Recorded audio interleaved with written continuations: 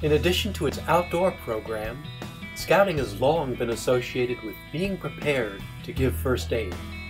The First Aid Program feature can incorporate a host of informative hands-on learning opportunities and involving activities. So you look at the picture, you pull this down, turn it on. Begin by removing all clothing from the patient's chest. Cut clothing. This is the universal sign for somebody who is choking. And I want you to carry him down the hallway and back. Woo! On the count of 3, lift. 1, 2, 3. No pulse. Okay. Okay. What do I need to do? Your left hand above that, right on that bone there. Fingers up like that. Elbows straight. Bring your finger. Sing it.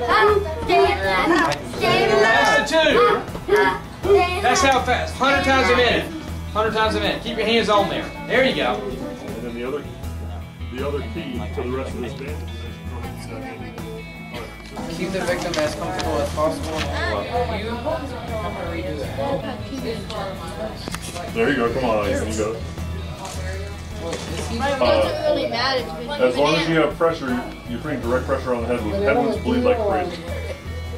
How does your head feel?